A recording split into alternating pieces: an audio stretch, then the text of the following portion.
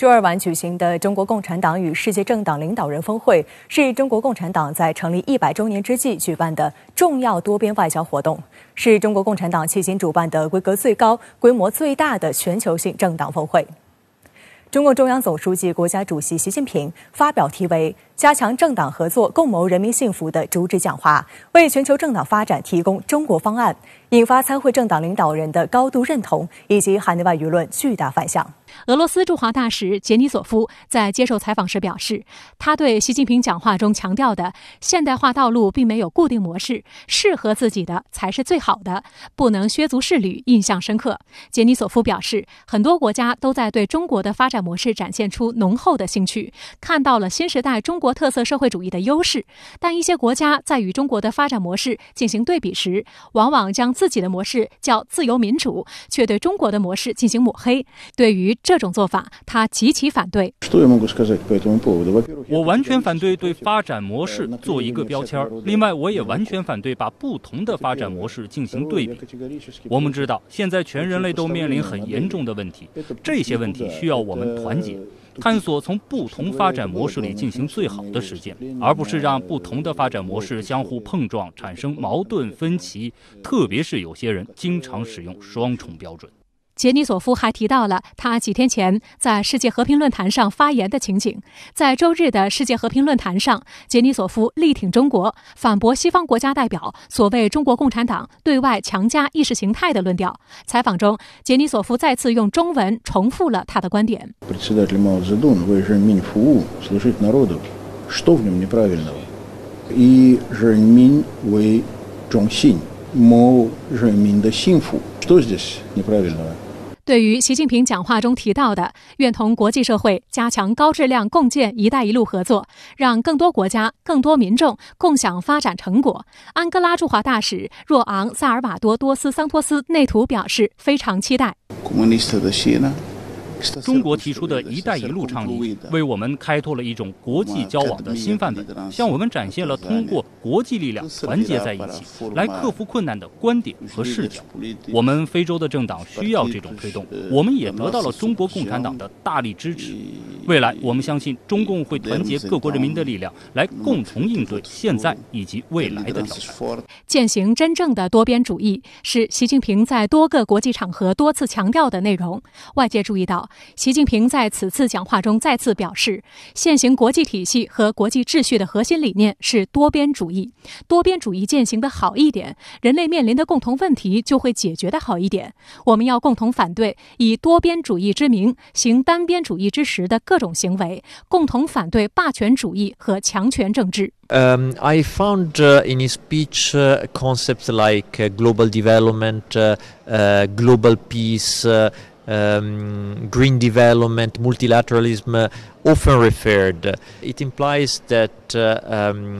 China and President Xi support multilateralism and multilateralism approach to address global development issues. Well, basically, the concept behind multilateralism is that there is no country that can solve by itself the global problems we are facing. And the only way to address those issues that affect everyone is to cooperate. So multilateralism is basically the platform for countries to cooperate and work together to address those global challenges. 本次峰会还设立了5个国内分会场，其中广东深圳分会场设在莲花山下的深圳市民中心。夜晚的深圳霓虹闪烁，流光溢彩，城市的地标建筑上永远跟党走5个字通过光影投射熠熠生辉。当晚的市民中心书写着改革不停顿，开放不止步的横幅高高悬挂，为中国人民谋幸福，为中华民族谋复兴，为世界谋大同等标语鲜红如霞，格外醒目。峰会进程中，面向全球网络直播的视频画面多次切换到深圳分会场和深圳街景。回首100年沧桑，中国共产党领导中国人民创造了一个又一个彪炳史册的人间奇迹，而深圳正是无数奇迹中的代表作，是中国共产党治国理政的光辉杰作。国内有5个分会场，深圳呢是其中的一个。深圳作为一个快速发展的一个样本呢，它的这种示范意义非常独特的。只要我们把方向走对，持之以恒的这么走下去。那在峰会上，其实令我感到印象深刻的还有暖场片《携手为人民》当中，我们可以看到来自不同领域、不同地区的中国共产党员用他们的双手托举起为人民谋幸福的责任。那其中就有抗疫工程钟南山、燃灯校长张桂梅以及天问1号总设计师孙泽洲等。那这也与本次峰会的主题“为人民谋幸福，政党的责任”相契合。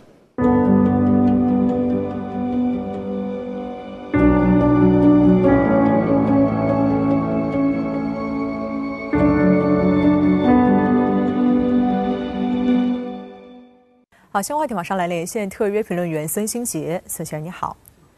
在中国共产党成立100周年纪念日之后，中国共产党举办中国共产党与世界政党领导人峰会，习近平总书记发表主旨讲话，引起热议。那对此您怎么看？这充分说明中国共产党是全球性的超大型的政党，不仅规模世界第一，而且具有重大的全球性的影响。首先，从时间节点来说，中国共产党刚刚举办了建党100周年的纪念活动，其意义非凡。中国共产党以及中国正处于2个100年的转折点，在全面建成小康社会、实现现有标准下的全面脱贫之后，中国的现代化建设进入了新的征程，也就是迈向下一个100年。在这样具有历史转折意义的节点上举办这样全球性的政党峰会，充分说明中国共产党奋斗的100年以及为之奋斗的下一个100年具有全球性的意义。中国共产党的奋斗历程以及取得的伟大的成就，已经成为世界历史变迁的重要的故事情节。这是中国共产党的世界历史性的时刻，也可以说是世界历史中的中国共产党的重要的历史节点。第二呢，从空间来看，这次政党领导人峰会有2个看点。第一个看点就是在新冠疫情还没有过去，疫情之下，这次峰会的与会者共聚云端，在高科技塑造的虚拟空间中相聚，这充分说明我们生活在一个距离被消灭的空间之中，人与人之间交流的成本可以忽略不计，真正实现了天涯比邻的直观感受。另外一个就是这次领导人峰会不仅在钓鱼台国宾馆一个会场，还在上海、延安、深圳、宁德、安吉等地设立地方的分会场，分别代表中国共产党的诞生、革命圣地、改革开放、精准扶贫、生态文明建设等主题。通过这些分会场，事实上展现了中国共产党100年奋斗的时空画卷。第三，习近平总书记在开幕式的主旨演讲介绍了中国共产党的治理经验，核心一条就是要为人民谋幸福。政党是国家治理中的核心力量，政党也是现代国家制度中的基础，执政为民是政党的使命。世界面临100年未有之大变局，面临着战胜疫情、恢复经济的巨大的挑战，需要各国的政党、政府携手合作，共同为人民的幸福寻求合作共赢之道。中国共产党探索出的中国特色社会主义道路，是中国迈向现代化的经验，也为人类现代化道路的探索做出了新的贡献。作为大国的大党，不仅要为本国人民谋幸福，也要为人类进步做出贡献。通过多边合作协调，实现共同发展，完善全球治理，这是中国共产党对国际社会的宣誓和承诺。好，请孙先生保持在线，稍后我们将会继续连线您，谢谢。国务院总理李克强周二下午在中南海紫光阁同英国工商界代表举行视频对话会，围绕中英关系与务实合作、新冠肺炎疫情、应对气候变化、优化营商环境等议题进行对话交流。中方希望英方为中国企业赴英投资兴业提供公平、公正、非歧视的营商环境。英国舆论积极评价这次对话，英国财政大臣也表示，英国政府应优先考虑与中国的贸易关系。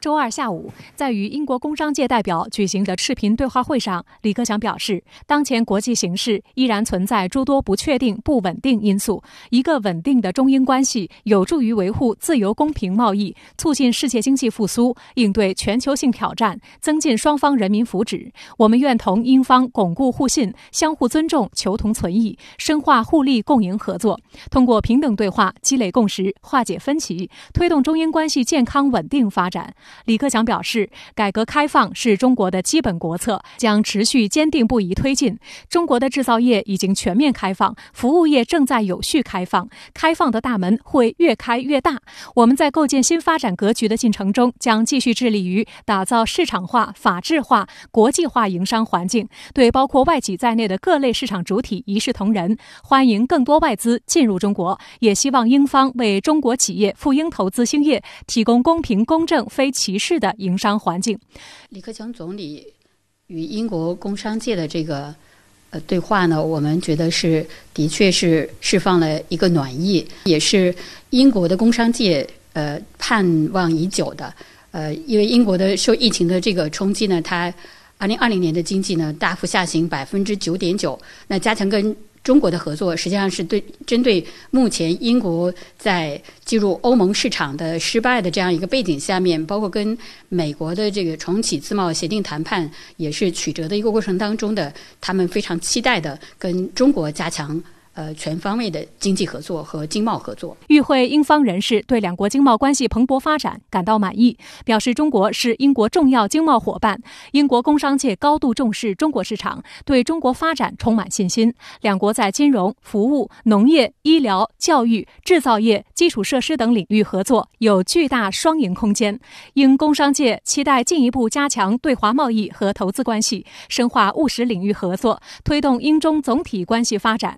此次对话会以增强互信、拓展合作、共谋发展为主题，由中国贸促会和英中贸易协会共同主办。英方有30多家跨国公司和知名机构负责人出席。数据显示，今年第1季度，中国是英国最大的双边贸易伙伴，贸易额约合2142亿元人民币。800多家总部位于中国大陆的公司在英国雇佣了超过7.5万名员工。美国时英财经新闻网引述一名与会的英国企业家的话称，这次会议象征着中国认真对待英国和英国商界。报道强调，这是中国领导人在4月与美国工商界领袖举行类似会议后第2次直接会见一个国家的商界代表。英国媒体积极报道这次对话会，天空电视台报道称，这是英中关系紧张之际，英国主要公司得到与中国领导人直接接触的难得机会。英国广播公司报道指出，过去几年间，英中关系受到美国因素、涉港问题以及新冠疫情的负面影响，英方对华趋于强硬，不断对香港事务指手画脚，修改了针对香港人的 BNO 护照规定。去年7月，英国政府下令拆除该国电信网络中的华为设备。今年3月，英国政府以新疆问题为借口制裁4名中国官员。4月，英国议会下院通过一项抹黑称新疆有所谓种族灭绝的动议。5月，英国政府宣布派伊丽莎白号航母到南海进行所谓的自由航行。但英国广播公司注意到，在今年6月10号，英国首相约翰逊与美国总统拜登会见后发布的联合声明中，仅有1处提及中国。英国外交部也透露，英方主导在继续公报中弱化相关措辞，显示英方有意缓和对华关系。因为英国脱欧之后呢，它的这个政策取向主要是看美国的导向，所以英国呢可能从短期来看很难改变它对华的这种举措。但是呢，我觉得这个短期回暖或者中长期从英国的它超现实主义的，从英国本身的经济核心利益的角度来看，英国可能会转暖，从而取得它的经济的这个效益。英国天空电视台也注意到英国政府的这种变化，在周2的报道中表示，有证据表明英国官员希望重建与中国的经济对话。上周，英国财政大臣苏纳克在其年度官邸演讲中表示，英国政府应优先考虑与中国的贸易关系。Neither position adequately reflects the reality of our relationship with a vast, complex country with a long history. The truth is, China is both one of the most important economies in the world and a state with fundamentally different values to ours. We need a mature and balanced relationship.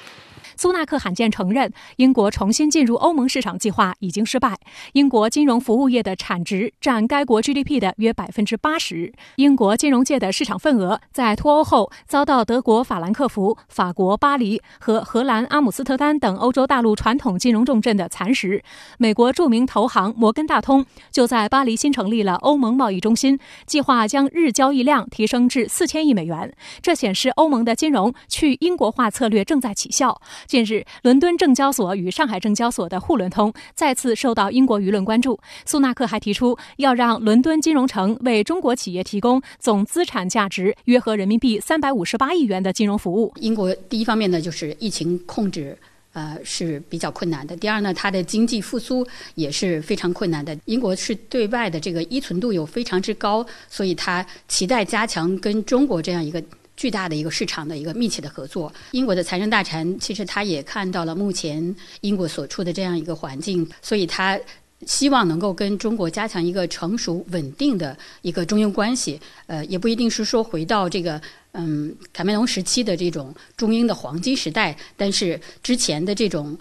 比较割裂的、比较困难的这个中英经贸关系，对于目前也是处于一个艰难的一个情况下面。英国国际贸易部高官斯图尔特也在近日举行的英国议会上议院国际关系和国防委员会会议上表示，中国为英国经济提供了比任何国家更多的机会，中国经济将成为全球增长的引擎，并可以在支持英国经济复苏方面发挥作用。美国总统拜登上月与俄罗斯总统普京举行会晤后，白宫就流露出进行中美峰会的意图，希望跟中方在 G20 峰会上进行双边会晤。对此，白宫国家安全委员会印太事务协调员坎贝尔周二表示，相信中美都将就此事进行评估，希望两国领导人不久之后进行某种接触。不过，国务委员兼外交部长王毅上周谈到中美高层对话时，已经告诉深圳卫视记者，首先要看美方诚意。坎贝尔周二在美国亚洲协会的活动上发表讲话指，中国在国际上已经变得越来越有底气。坎贝尔曾担任美国务院主管东亚和太平洋事务的助理国务卿，是奥巴马政府负责中国事务的核心成员之一。他坦言，如今的中国与他曾看到的以及在过往外交活动中接触到的大为不同。 And one of them is just undeniable, a very assertive,determined China that wants to play the leading role on the global stage and has really quite unsentimental views of the United States and really, I think, wants to reshape the operating system of Asia. 当亚洲协会主席、澳大利亚前总理陆克文问及中美之间会否发生新冷战时，坎贝尔回应称，不太喜欢新冷战这种模糊的框架。在他看来，未来一段时间的中美关系的决定性特征将是围绕竞争。It causes us to fall back on patterns of thinking and framing that is in no way helpful, really, fundamentally, to some of the challenges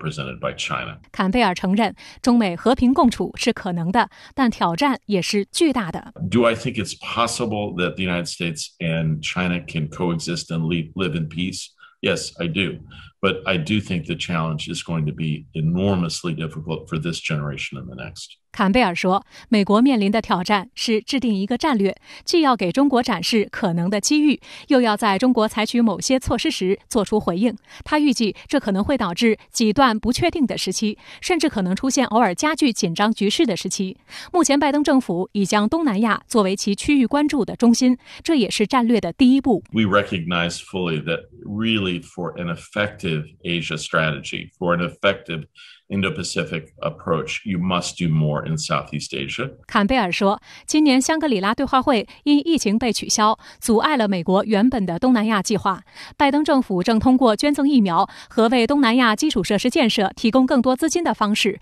来与东南亚地区进行接触。此外，坎贝尔还透露，拜登计划今年晚些时候主持与澳大利亚、印度和日本领导人会晤的峰会。路透社评论指，华盛顿将所谓的四方安全对话视为是应对中国的手段之一。美国应该说他是把这个亚太地区看作是他的这样一个势力范围，所以他认为在东南亚地区呢是中美竞争的这样一个前沿地带。那么很显然，我们以往说中美在东南亚地区是一个二元格局，那美国是希望通过他的这种军事、经济、政治的投入来加强美国在这样一个地区影响，进而在美国可以在中国周边地区跟中国施加更大的这样一个压力。拜登上月与俄罗斯总统普京举行会晤后，美国总统国家安全事务助理沙利文表示，拜登正考虑安排与习近平举行会谈，因为中美领导人是时候厘清双方现阶段的关系。对此，坎贝尔表示，相信两位领导人都将对中美峰会的可能性进行评估，他的期望是不久之后能进行某种接触。值得注意的是，上周六在世界和平论坛开幕式结束之后，国务委员兼外交部长王毅接受深圳卫视记者独家采访时表示，中方希望恢复中美之间的高层对话，不过首先要看美国有没有诚意。我想问一个问题，中美高层今年会有接触吗？我们当然希望恢复对话，但是要看美国有没有诚意。那您觉得我们中方可以做什么？我们继续办好我们自己的事，这是最重要的。好，谢谢。尽管坎贝尔在讲话中坚决反对拜登只是在延续特朗普政府政策的说法，但外界注意到，拜登政府说的是一套，做的却是另一套。近日，500多名中国理工科研究生申请赴美签证时，竟被美使领馆以违反特朗普政府时期签署的第10043号总统令为由拒签。另据知情人士透露，拜登政府上台以来，仍接连发生中国赴美学者和留学生在机场被无故长时间搜查盘问，甚至原机遣返，在美期间遭到骚扰、无理扣留或安全部门约谈等事件。拜登政府一方面试图顺应美国高校要求大量吸收中国留学生、保证学费收入的呼声，另一方面仍然延续特朗普执政时期出台的打压理工科中国研究生和学者的错误政策，严重损害中国留学人员合法权益。如此两面派的做法，不但令舆论哗然，也引发美国教育界的关切和担忧。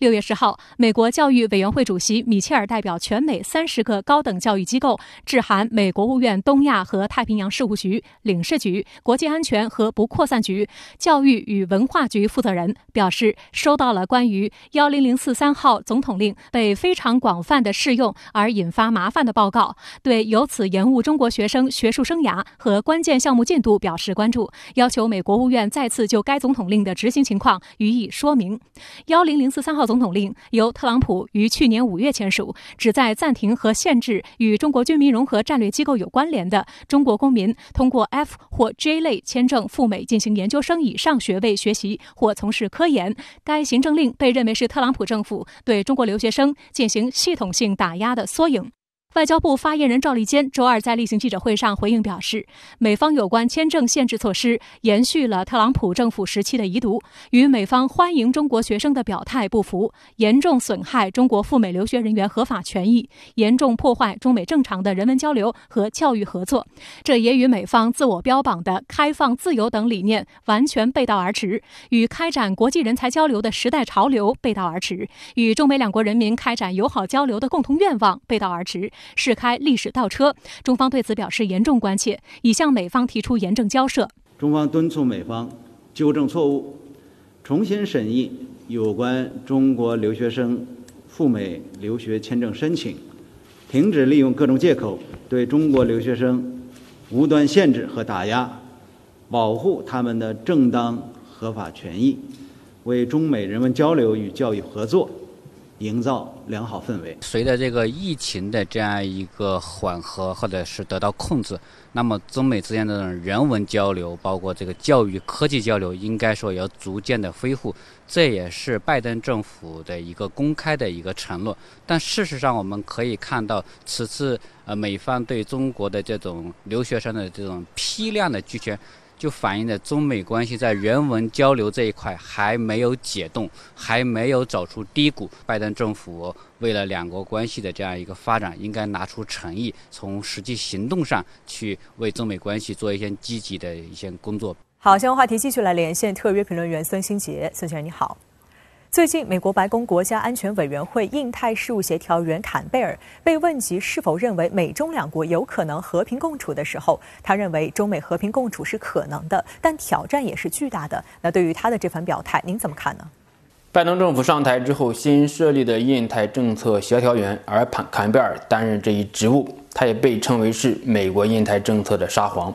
坎贝尔之所以对于中美和平共处的问题给出了比较模糊的回答，是因为拜登政府将印太战略作为重中之重，不仅是美国全球战略调整的主要方向，也将印太地区作为遏制和围堵中国的主要支撑。中美关系不同于冷战时期的美苏关系，坎贝尔也不认为中美是新冷战，但是他并不是担心中美陷入冷战的陷阱，而是认为新冷战的思维框架和设计模式不利于美国去应对中国的挑战。美国政府对华政策包含了竞争、合作和对抗，而如何调试这三者是非常值得关注的。坎贝尔认为，当前美国对华态度与冷战初期的对外政策有很大的相似之处，因为美国不够自信，对于自己的能力和实力存在低估，而对于外部的挑战又过于夸大，这说明美国陷入了一种战略焦虑。中美关系的现实，或者说中国对美政策没有改变，而美国改变了对中国的看法，大幅度的调整了对华政策，以至于现在中美关系陷入了比较激烈的竞争，甚至是对抗之中。最近呢，拜登政府甚至拒签500多名中国赴美留学生的签证。我们不得不问，美国到底怕什么？美国为什么如此不自信？坎贝尔所代表的美国对华政策的团队多半属于外交老手，而在拜登上台之后，美国的印太战略是急剧的升级。首先，美国对于中美关系的性质进行了重新的调整，将中国视为最为严峻的竞争者，而印太地区成为美国围堵中国的核心战场。因此，印太被美国赋予非常高的战略含义。其次，美国加速构建印太大战略框架，尤其是美日澳印四方首脑会晤，在今年3月份已经举行过视频会议，今年秋天将在华盛顿举行首次的四方首脑峰会。最后呢，美国不断充实印太战略的内容，除了不断修复和强化美国的军事同盟体系之外，还以疫苗外交作为切入口，争取东南亚地区。除此之外，美国还将推进基础设施建设，与中国展开竞争。坎贝尔的表态以及美国进行的印太战略看上去是咄咄逼人，但是背后是美国的战略焦虑。如王毅在接受深圳卫视记者采访时所说，中国首先办好自己的事情还是最重要的。中方有意愿也有诚意恢复中美高层接触，但是要看美国的诚意。中美关系应该建立在平等互利、合作共赢基础之上。印太地区应该成为和平、开放、发展的区域，而不应该成为美国遏制中国的前沿基地。好，谢谢孙兴杰先生在线和我们分享您的观点，谢谢。美国白宫国家安全委员会印太事务协调员坎贝尔近日称，美国不支持台独在两岸引起关注。外交部周三表示，一个中国原则是中美关系的政治基础。国台办则强调，台独是历史逆流，是绝路。而岛内蓝营认为这是美方打了蔡英文一巴掌，呼吁蔡英文站出来回应。美国白宫印太事务协调官坎贝尔周二表示，美方不支持台独，我们完全了解其敏感性。在回答这个问题时，坎贝尔数度表示自己要非常小心回答这个问题，但同时坎贝尔又称，如果中国大陆做出所谓违背和平稳定举动的话，美方会做出回应。联合新闻网称，这是拜登政府首度明确表态不支持台湾独立。And I'll be careful here. We support a strong unofficial relationship with Taiwan. We do not support Taiwan independence. We fully recognize and understand the sensitivities involved here. 对于坎贝尔称美国不支持台独，中国外交部、国台办周三接连作出回应。外交部发言人汪文斌强调，中方在台湾问题上的立场是一贯明确的，世界上只有一个中国，台湾是中国领土不可分割的一部分，一个中国原则是中美关系的政治基础。我们敦促美方切实恪守一个中国原则和中美3个联合公报规定，在涉台问题上谨言慎行，停止向台独分裂势力发出错误信号，以免严重损害中美关系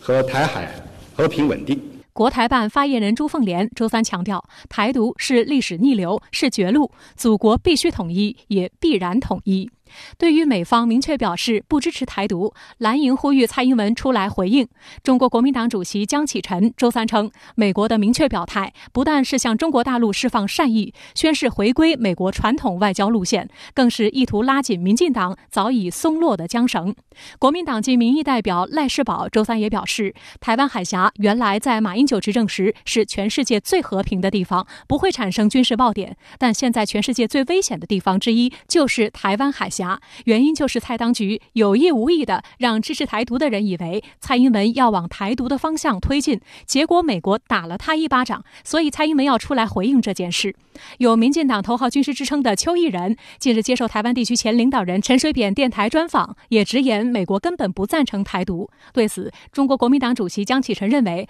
不论是民进党内部的声音，或是美国政府外部的提醒，蔡英文当局都应该体认到，在现有的国际形势和两岸结构下，台独之路是走不通的。拥护现有的体制，回归既有的两岸对话基础，尽可能维护两岸关系和平稳定，才是对当前台湾最务实、最有利的一条路。台湾联合报的分析认为，坎贝尔说他支持美台维持非官方关系，不支持台独，已为美台关系画下红线，一边制止台湾在两岸冲突中把美国拖下水，一边对大陆发送拜登政府会结合盟友力量遏制大陆的信号。分析还认为，坎贝尔不支持台独，透露美中对话的弦外之音，加上邱毅人讲出台独不是台湾人决定，美国根本不赞成，这一唱一和，显然台湾也接收到美国传递的信号，后续政策氛围转变依然围绕美中竞争下展开。分析还感叹，美国当然爱台湾，爱的是符合美国利益的台湾。外界注意到，美国驻台机构近期也有人员调整。美国在台协会周二宣布，国务院负责亚太事务的副助理国务卿孙小雅将出任 AIT 台北办事处处长，预计夏天履新。孙小雅也成为 AIT 首个女性处长。台湾联合新闻网称，现任 AIT 处长厉英杰3年任期届满，预计本月中旬离台。接替他的孙小雅，1991年参与对外事务，早年曾派驻台北、北京，也在爱尔兰、土耳其和牙买加待过，曾任美国国务院东亚局助理以及能源局中东暨亚洲办公室主任等职，通晓中文和土耳其文。2019年，所罗门群岛、基里巴斯相继与台断交，孙小雅当时在国会听证会上公开批评中国大陆，声称对这两国外交转向深感失望。之后，他还曾代表时任总统特朗普及国务卿蓬佩奥赴台参加首届台美太平洋对话，并与蔡英文会面。这个代表只是一个政策的执行者，刚好他对这个政策这个区域他蛮娴熟，所以可以比较精准的去落实美国在这个区域里头对台湾的一些政策。在美方发出不支持台独声音的同时，日本近期却不断在台湾议题上发出错误言论。日本副首相兼财务大臣麻生太郎周一在东京的一场演讲中叫嚣，中国大陆如果对台动武的话，日本政府将认定这是安全保障相关法所规定的存亡危机事态，有可能行使受限的集体自卫权。他还宣称，如果台湾地区发生大问题，美日要一同防卫台湾才行。麻生太郎经常被媒体嘲笑为大嘴政治家，他曾称希特勒对犹太人犯下的罪行动机正确，抱怨只会吃喝不运动的老年人经常去看病，导致医疗费用高涨，说生2胎是夫妇骑马的义务。由于麻生太郎说过的错话太多，不少日本网民整理了他的大嘴语录，甚至还有制作精良的永久保存版和加入最新言论的扩充版。我觉得日本人麻生太郎讲的话不必太放在心上，因为美国不动他也不会动，就算美国动他也可能会很犹豫要不要动，因为美国他打不赢他走了，他在太平洋彼岸，而你日本就在我中国大陆的门外，你来试试看，我们这个梁子就会越接越深了。所以我不觉得日本会动真格的，反正现在事情没有发生，我们狠话不用顾虑，多说一点，所以这是外交上的一种伎俩。外交部、国台办周二对麻生太郎狂言发出严厉警告。外交部发言人赵立坚指出，绝不容许任何国家以任何方式插手台湾问题，任何人都不要低估中国人民捍卫国家主权的坚强决心、坚定意志和强大能力。而国台办发言人朱凤莲就正告民进党当局，妄想勾连日本和其他一些外来势力进行谋独挑衅，是误判形势、打错算盘。而对于麻生太郎的言论，美国国防部发言人约翰科比周二表示，我们继续奉行一个中国政策，但美国仍致力于协助台湾自我防卫。在香港，近年来侵犯个人资料隐私的起底行为愈发猖獗。修例风波期间，大量警察及其家属的个人资料遭恶意泄露及散播，甚至在风波平息后，仍有法官遭到起底。为此，香港特区政府计划修订《个人资料私隐条例》，将起底定为刑事罪行。针对香港特区政府拟修订个人资料私隐条例，以打击侵犯个人资料隐私行为，行政长官林郑月娥周二出席行政會議前回應傳媒提問時表示，修訂條例是針對非法起底行為。香港喺一段好長嘅時間喺網絡上，我哋好多嘅人受到呢個起底嗰個嘅創傷，呢個大家都知嘅嚇。亦都喺社會上有廣泛嘅支持咧，應該處理呢個問題。我哋嘅目的咧，就係針對呢啲非法嘅起底行為，亦都係賦權俾私隱專員咧，可以進行一啲調查同埋採取呢啲行動，只此而已。林郑月娥表示，任何法律訂定時都會引來焦慮及關注，當然在立法過程中可以疏解是最好，但他以香港國安法為例，指可以透過實踐證明，並非如某些人初期詆毀抹黑的情況出現。近年來，香港侵犯個人資料隱私的起底行為愈發猖獗，修例風波期間，大量警察及其家屬的個人資料遭惡意泄露及散播。根據警方資料，2019年6月至2020年6月，至少有3200名警察被起底，他們的名字、電話、地址、生活照片、家人資料都被大規模公開，有警員的姓名、住址等隱私被人用作非法用途，有警察子女的就讀資料被人放上網，繼而煽動校園欺凌，有暴徒甚至恐嚇要麻袋接警察子女放學。2019年10月和12月，香港高等法院先後2次頒布臨時禁制令，要求禁止市民公開警員及其家人資料，以及將保護範圍擴展至特別任務警察，但互聯網上的起底行為依然屢見不鮮。香港警方觀察到，由2019年11月起，香港有不法分子對法官及其家人進行起底，截至去年10月發現超過90宗披露法官個人資料的貼文，涉及多個社交媒體，被起底者包括各級法院的法官，主要因為審理修例風波案件而被起底。香港高等法院遂於去年10月底頒布臨時禁制令，並於11月延長，禁止針對司法人員及其家人的起底行為。今年5月17日，香港特區政府政治及內地事務局局長曾國衛在立法會會議上披露，自2019年6月至2021年4月，個人資料私隱專員接獲及主動發現超過5700宗關於起底的投訴個案，並曾297次主動聯絡18個相關網站、社交平台或討論區的營運商，要求移除5905條涉及起底的鏈接，反映起底行為十分猖獗及惡劣。曾國衛表示，這些起底行為猶如將個人資料武器化，不但侵犯無辜市民的隱私及造成心理傷害，更影響社會和諧，製造矛盾，令社會分化。為杜絕此歪風，建議對個人資料私隱條例作出修訂，以打擊起底行為，更好地保護市民大眾的個人資料私隱安全。目前已經和律政司着手進行法例草擬工作，目標是在本立法年度向立法會提交有關打擊起底罪行的修例草案。具體而言，港府建議對私隱條例進行3方面修訂，包括在私隱條例中加入針對起底行為的罪行，賦予私隱專員刑事調查和檢控的權利，以及賦予私隱專員法定權利要求糾正涉及起底的內容。特區政府建議，觸犯起底罪行，最高可處罰款100萬港元及監禁5年。臨時性禁止令，因此呢，時間是有限的。同時呢，它針對的主要是執法和司法人員，它的範圍也是有限的。因此呢，特區政府呢有必要來修訂個人資料私隱條例，來加強它的保護力，来规管香港的这个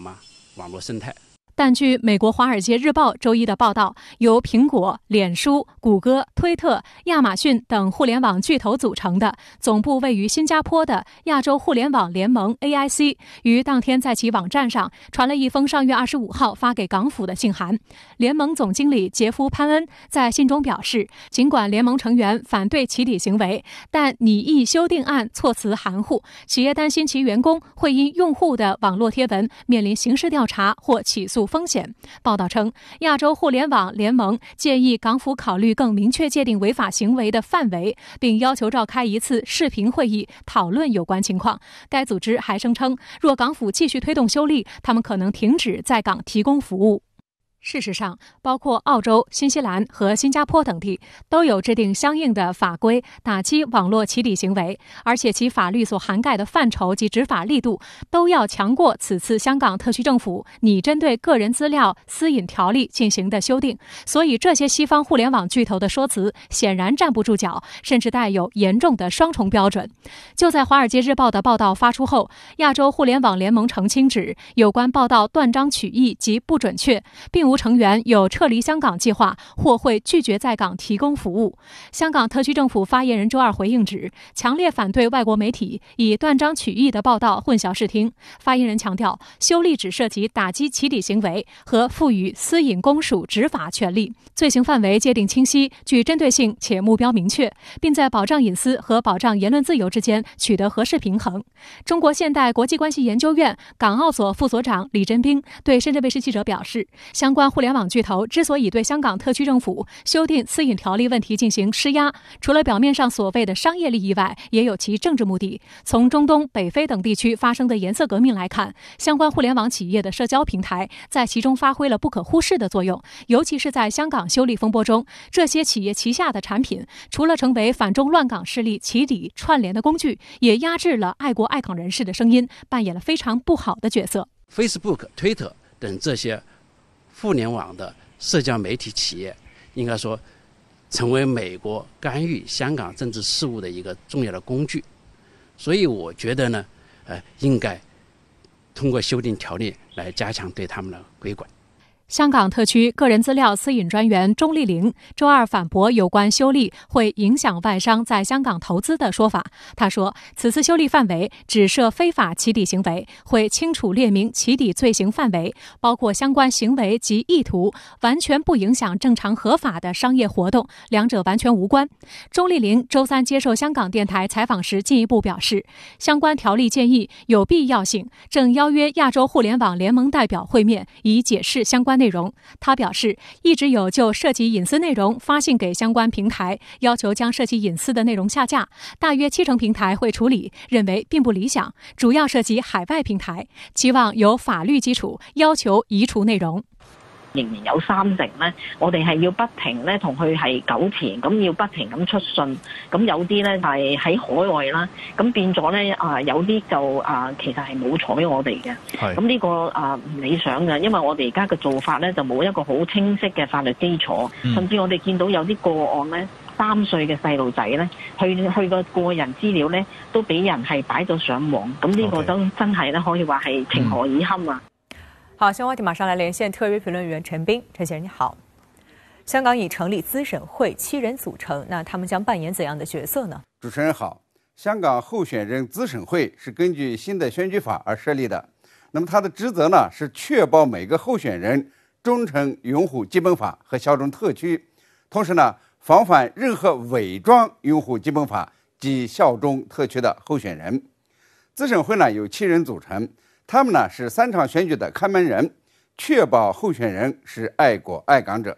其中呢，主席李家超和成员邓炳强都有警队的背景，他们呢处理过国家安全的案件，对各类触犯法律的人的底细比较了解，可以有效地防止这伪忠诚、假拥护走进候选人队列。那么这个资审会呢已经开始了工作了，成员呢要么是现任的官员，要么是资深的政治家和学者。那么对香港的政治生态很了解，可谓呢是香港通，很会得力的完成看门人的这个职责。资审会呢，它是确保香港的公职人员呢爱国忠诚的第一道把关者，对维护一国两制、确保香港有志道心、繁荣稳定具有重要的意义。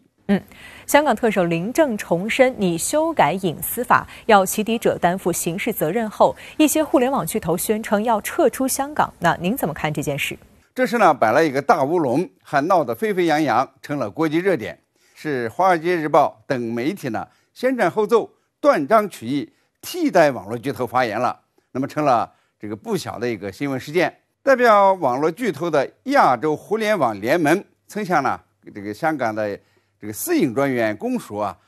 对修法呢表达过关注，但并没有提及具体的网络企业的一个表态，也没有提及撤离香港的计划。那么所谓的撤离香港之说呢，它纯粹是媒体编造的耸人听闻。